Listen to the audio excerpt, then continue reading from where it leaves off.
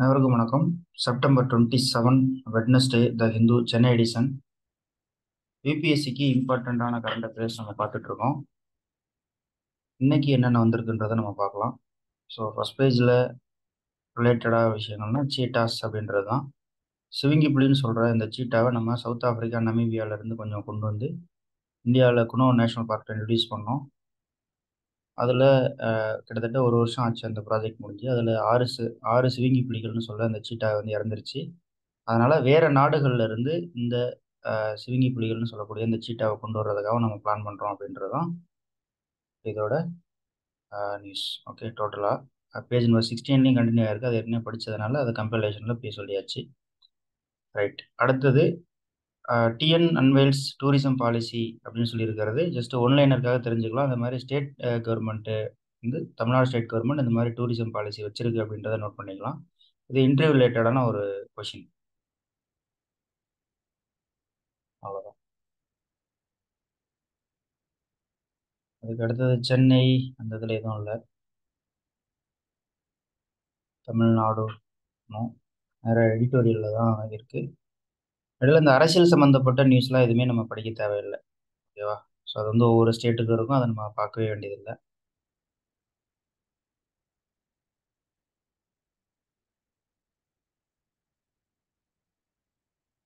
Chennai south. Okay, அடுத்தது editorial. ரொம்ப இதில் வந்து இன்னைக்கு ஒரு 2 எடிட்டோரியல் வந்து கொஞ்சம் இம்பார்ட்டண்ட்டாக இருக்குது. ஃபஸ்ட்டு இதில் இருக்க Pakistan internal challenges shifting dynamics அப்படின்றது நமக்கு தேவைப்படாத ஒன்று.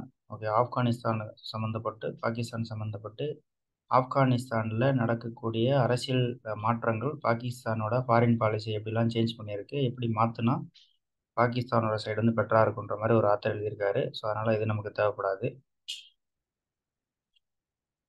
அதுக்கடுத்து with climate change tackling new disease சீனரியோஸ்னு சொல்லியிருக்கு இல்லையா. ரொம்ப காம்பேக்டான, ரொம்ப ரொம்ப இன்ஃபர்மேட்டிவான ஒரு ஆர்டிக்கிள் இது. இதில் இருக்கக்கூடிய அந்த ஒவ்வொரு விஷயங்களுமே பற்றி பேசணுன்னா நிறைய பிரான்ச் அவுட் ஆகுது நியூஸ் எல்லாமே. ஓகே, ஸோ அதனால் இதை நம்ம லாஸ்ட்டாக நம்ம பார்த்துக்கலாம். அதுக்கு அடுத்தது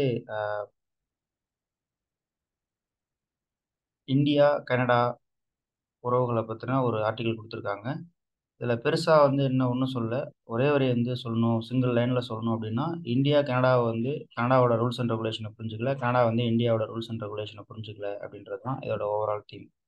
என்ன சொல்கிறாங்க அப்படின்னா, கனடாவில் இந்தியாவோட காலிஸ்தான் ஆதரவு தீவிரவாதிகள் வந்து தங்கியிருக்காங்க அப்படின்ற மாதிரி இருந்தாலுமே, கனடா அந்த தீவிரவாதிகளை இந்தியா கிட்ட ஒப்படைக்கிறது இல்லை. ஏன்னா இந்தியாவோட சட்டத்திட்டங்கள்ல அவங்ககிட்ட நம்பிக்கை இல்லை கனடாவுக்கு அப்படின்ற மாதிரி சொல்கிறாங்க. அதே மாதிரி நிறைய இந்தியாவுக்கு எதிரான சில ஆக்டிவிட்டீஸ் வந்து அப்பையிலேருந்தே கனடாவில் நடந்துட்டு இருக்கு. இருந்தாலும் அந்த நாடுகள் வந்து அதை பெருசாக அதை வந்து கவனத்தில் கொள்ளலை அப்படின்ற மாதிரி இந்த ஆர்டிகிள் வந்து சொல்கிறாங்க. அவ்வளோதான். இது 2 தானே ஒழிஞ்சு மற்றபடி வேறு எதுவும் இல்லை. இது வந்து ஃபுல்லாகவே மெயின்ஸ் ஆஸ்பெக்டில் இருக்கிற ஒரு நியூஸ் தான். அதுக்கப்புறம் இதை ஒரே வரியில் சொல்லணும்னா இண்டோ கனடா ரிலேஷன்ஸ் அப்படின்ற அந்த ஒரு வரியில் வந்து முடிச்சிடலாம். பெரிய லெவலில் வேறு இம்பார்ட்டண்ட்டான இது வந்து கிடையாது. அதுக்கு அடுத்தது over 860 serious charges bending against 194 MPs before poles. Okay, 194 MPs மேலே குற்றச்சாட்டுகள் இருக்குது அப்படின்ற மாதிரி சொல்கிறாங்க.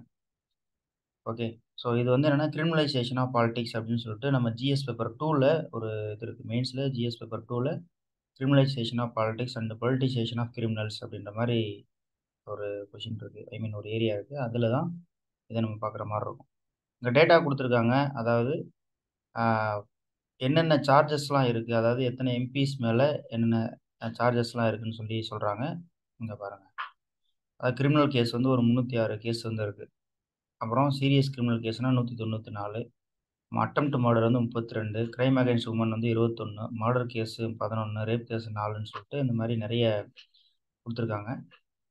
இது எல்லாமே வந்து என்னென்னா, எப்படி வந்து ஒரு லா மேக்கருக்கு இந்த மாதிரி ஒரு லா மேக்கர்ஸ் இருக்காங்க, எம்பிஸ் எம்எல்ஏஸ்லாம் இருக்காங்கன்னா, அவங்க தன்னுடைய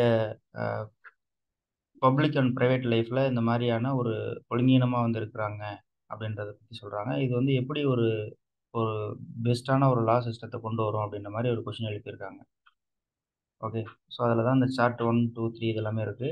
இதில் பார்த்தீங்கன்னா இந்த ஸ்டேட் வைஸாக கொடுத்துருக்காங்க. ஒவ்வொரு ஸ்டேட்லேயும் எத்தனை எம்எல்ஏஸ் ஐ மீன் ஸ்டேட் வைஸாக வந்து எம்பிஸ் மேலே குற்றச்சாட்டுகள் இருக்கிற இதை வந்து கொடுத்துருக்காங்க. Okay right. இதில் வந்து ஸ்டேட் வைஸாக நம்ம பார்க்க தேவையில்ல, எது அதிகம் அப்படின்றத நம்ம பார்த்துட்டா போதும். இந்த டேட்டா நம்ம எலெக்ஷனில் இருக்கக்கூடிய எலெக்ஷன் ப்ராசஸில் இருக்கக்கூடிய ஃப்ளாஸ் குறைபாடுகள் அப்படின்றத பற்றியும் என்னென்ன விஷயங்கள்லாம் மாறணும் அப்படின்றத பற்றி நம்ம பேசும்பொழுது இந்த டேட்டா அப்படின்றது ரொம்ப ரொம்ப ரொம்ப இம்பார்ட்டன்ட் மெயின்ஸ் பாயிண்ட் ஆஃப் வியூவில். ஓகேவா? ஸோ அதுக்கப்புறம் இந்த கட்சிகள்லாம் பார்த்தோம்னா நேஷ்னல் பார்ட்டி இருக்கு இல்லையா, அதாவது நேஷ்னல் பார்ட்டி அப்படின்னு சொல்லக்கூடிய பார்ட்டியில் இருக்கிறத நம்ம தெரிஞ்சுக்கிறோம். INC, BJP, BJT, okay, TRS, இந்த மாதிரி தலைவர் ஐ மீன் இந்த கட்சிகள் எல்லாமே குற்றச்சாட்டுடைய எம்பிஸ்லாம் இருக்காங்க அப்படின்றத தெரிஞ்சுக்கிறோம். டோட்டலாகவே இது ஜிஎஸ் பேப்பர் 2க்கான மிக முக்கியமான கண்டென்ட். டைரக்ட் கொஸ்டின் வந்து வரலாம். அப்புறம் எலெக்ஷன் ரிஃபார்ம்ஸ் அப்படின்ற அந்த ஹெட்டிங் கீழே நம்ம வரலாம்.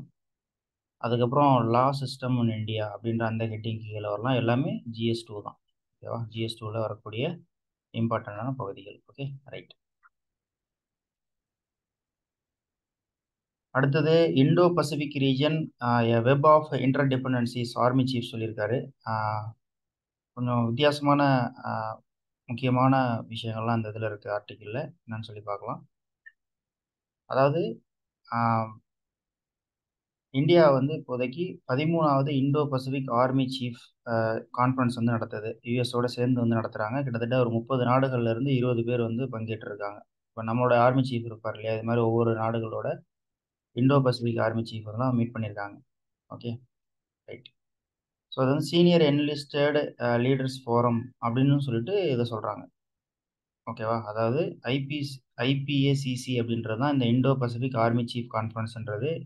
இதுக்கு சைடில் வந்து செல்ஃப் அப்படின்ற அந்த ஒரு கான்ஃபரன்ஸையும் நடத்தியிருக்காங்க. ஓகேவா? ஸோ அதில் என்ன சொல்கிறாங்க அப்படின்னா, மேரிடைமில் மட்டும் சிக்கல்கள் கிடையாது. இந்தோ பசிபிக் ரீஜனில் லேண்ட்லேயும் வந்து சிக்கல்கள் இருக்குது. அதுவும் நமக்கு கவலை அளிக்கக்கூடியதாக இருக்குது. அதில் வந்து என்னென்னா நில எல்லைகள், லேண்டு டிஸ்பியூட்டாக ஒவ்வொரு நாடுகளுக்கும் இன்னொரு நாடுகளுக்கும் இடையில் இருக்கக்கூடிய நில எல்லைகளில் சிக்கல் இருக்குது. அதுக்கப்புறம் என்னென்னா சில நாடுகள் ரியல் எஸ்டேட்காக நிறைய நிலம் வேணுன்றதுக்காக என்ன பண்ணுறாங்கன்னா கடலில் வந்து நிலப்பரப்பை வந்து ஏற்படுத்துகிறாங்க. ஸோ வித்தியாசமாக அதாவது புது புது ஐலாண்டை வந்து இவங்களே கிரியேட் பண்ணுறாங்க. அது மூலிமா டிஸ்பியூட் வருது. அதுக்கப்புறம் டெரரிசம் அப்படின்றது ஒரு சிக்கலாக இருக்குது. கிளைமேட் சேஞ்சு, இப்போ ஐலாண்டில் இருக்கக்கூடிய மக்களுக்கு கிளைமேட் சேஞ்சினால் வரக்கூடிய சிக்கல்கள், அதை பற்றி நம்ம பேசப்படணும். அந்த விஷயங்கள் வந்து நம்ம கன்சர்ன் ஐ மீன் அதை பற்றின அந்த விஷயங்களை அட்ரஸ் பண்ண வேண்டியிருக்கு. அதுக்கப்புறம் நேச்சுரல் கலாமிட்டிஸ், அதாவது நிறைய புயல், அதுக்கப்புறம் சுனாமி, இந்த மாதிரியான சிக்கல்கள் எல்லாமே இந்த ரிம் நேஷன்ஸ், அதாவது இண்டோ பசிபிக் ரிம் நேஷன்ஸ்க்குலாம் இருக்குது அப்படின்ற மாதிரி சொல்கிறாங்க. அதாவது இந்த இது ரிம் நேஷன்ஸ் அப்படின்னா அந்த பசிபிக் ஓஷனை சுற்றி என்னென்ன நேஷன்ஸ்லாம் இருக்கோ அதை வந்து இந்த இடத்துல மீன் பண்ணுறாங்க. Okay right. இதில் வந்து இந்த சேலஞ்சஸ் எல்லாமே வந்து சேலஞ்சஸ்னால் சவால்கள். இந்த சவால்கள் அப்படின்னா அதை எதிர்கொள்ள முடியும். அது வந்து என்னென்னா த்ரெட்டாக மாறுது, அதாவது ஒரு ஒரு ஒரு பயமாக வந்து மாறக்கூடிய ஒரு அச்சுறுத்தலாக இருக்குதுன்னு சொல்லி சொல்கிறாங்க. அதாவது இனிஷியலாக நம்ம இருக்கிறது ஒரு சவால்கள், அதை நம்ம அப்படியே விட்டுட்டோம் அப்படின்னா அது வந்து ஒரு அச்சுறுத்தலாக மாறிடுது அப்படின்ற மாதிரி சொல்கிறாங்க.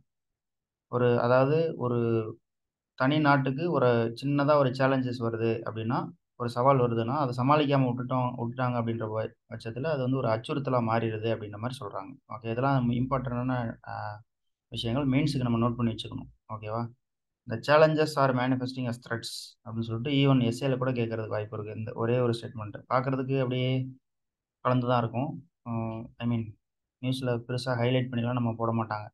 எப்படி நம்ம யூடியூப்லேயோ அல்லது வந்து சினிமாவிலேயோ பார்த்தோம்னா ஹீரோ வரும்போது அப்படியே ஸ்லோ மோஷன்லாம் வருவாங்கல்ல, அந்த மாதிரிலாம் நம்ம நியூஸ்லலாம் போட மாட்டாங்க. நம்ம தான் அதை கண்டுபிடிக்கணும் எது இம்பார்ட்டன்ட் அப்படின்னு சொல்லிட்டு. Okay right.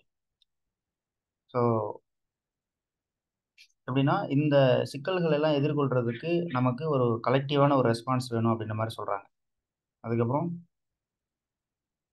செக்யூரிட்டி சேலஞ்சஸ் அப்படின்னு சொல்லும்பொழுது இந்தியாவோட டிஃபென்ஸ் மினிஸ்டர் என்ன சொல்லியிருக்காருன்னா, இண்டோ பசிபிக் அப்படின்றது ஜஸ்ட் வந்து ஒரு மேரிடைம் ஆர்கனைசேஷன் மட்டும் கிடையாது. மேரிடைம் மட்டும் நம்ம பார்க்க முடியாது. இது வந்து ஒரு ஜியோ ஸ்ட்ராட்டஜிக் கன்ஸ்ட்ரக்ட் அப்படின்னு சொல்லியிருக்காரு.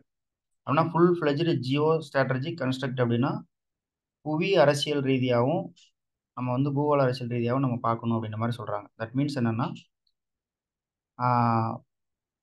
இங்கே நடக்கக்கூடிய அந்த விஷயங்களை நம்ம உன்னிப்பாக கவனிக்கணும். அந்த சவால்களை வந்து ரொம்ப நுணுக்கமாக நம்ம கையாளணும் அப்படின்னு சொல்லி இதை சொல்கிறாங்க. இது வந்து ஒரு செக்யூரிட்டி சேலஞ்ச் மட்டும் கிடையாது. பவுண்டரி டிஸ்பியூட்ஸ் இருக்குது. அதுக்கப்புறம் வந்து பைரசி பிரச்சனைலாம் இந்த ரீஜியனில் இருக்குது. இதெல்லாம் நம்ம கலெக்டிவாக இதுக்கான தீர்வுகள் வந்து கொடுக்கணும்னு சொல்கிறாங்க. பைரசினா தெரியும், கப்பலை கடத்துறது, கப்பலை கொள்ளையடிக்கிறது, அந்த மாதிரி இருக்கிறது தான் பைரசி.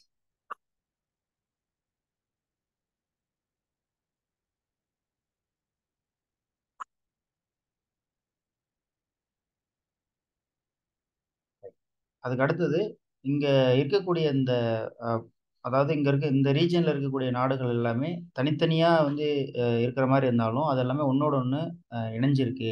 அவங்களுக்குள்ள ஒருத்தரோட ப்ராஸ்பரிட்டி அப்படின்றது அடுத்தவங்களுக்கும் அந்த ப்ராஸ்பரிட்டியை வந்து கொண்டு போகும். ஒருத்தரோட சேலஞ்ச் அப்படின்றது அடுத்தவங்களுக்கும் அந்த சேலஞ்சாக வந்து கொண்டு போகுது.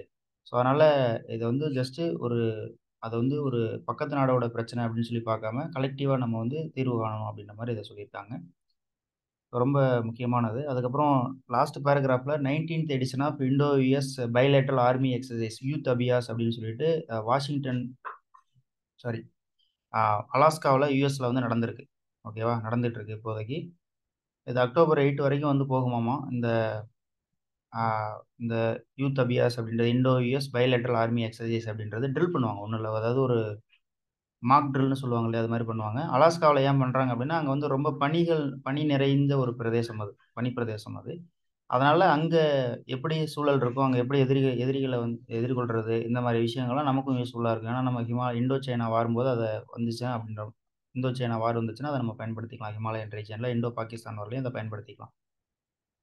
ஸோ ஏற்கனவே இந்த 18th edition of youth Abhyas வந்து இந்தியாவில் நடந்துச்சு. ஆவ்லி அப்படின்ற ஒரு இடத்துல நவம்பரில் நடந்துச்சு. ஆவ்லி இன் உத்தரகாண்ட் நவம்பரில் வந்து நடந்துச்சு. இதை வந்து ஹிமாச்சல் பிரதேஷ்னு சொல்லி மாற்றி கொடுக்கலாம். அல்லது வந்து 18th எடிஷன் வந்து யூஎஸில் நடந்துச்சுன்னு சொல்லலாம். இந்த மாதிரி ஃபிலிம்ஸ் ஆஸ்பெக்டில் கேட்கறதுக்கான வாய்ப்புகள் உண்டு. அதாவது இந்த லாஸ்ட் பேராகிராஃப் அப்படின்றது ஃபிலிம்ஸ்க்கான ஒரு கண்டென்ட்டு. மற்ற நம்ம நம்ம டிஸ்கஸ் பண்ண விஷயங்கள் வந்து மெயின்ஸ்க்கான ஒரு கண்டென்ட். ஓகேவா? ஸோ இங்கே இருக்குது பாருங்கள், இது ஃபுல்லாகவே மெயின்ஸ்க்கான கண்டென்ட். Okay, right. இது ஃபுல்லாகவே நம்ம என்னென்னா இன்டர்னல் செக்யூரிட்டி அப்படின்றதுல வரலாம். அப்புறம் இன்டர்நேஷனல் ரிலேஷன்ஸ் அப்படின்ற அந்த கேட்டகரிக்கு கீழே இது வந்து வரும். ஓகேவா? அதுக்கப்புறம் மல்டிலேட்ரல் கோஆப்ரேஷன் அப்படின்ற அந்த ஜிஎஸ் பேப்பர் 2ல் வந்து வரும். ஓகே, அப்போது ஜிஎஸ் பேப்பர் 2ல் மெஜாரிட்டி கொஷின்ஸ் வந்து வர்றதுக்கு மெஜாரிட்டி வர்ற கொஷின்ஸில் இதை நம்ம எழுதிக்கலாம், பாயிண்டாக எழுதிக்கலாம். Okay, right. ஸோ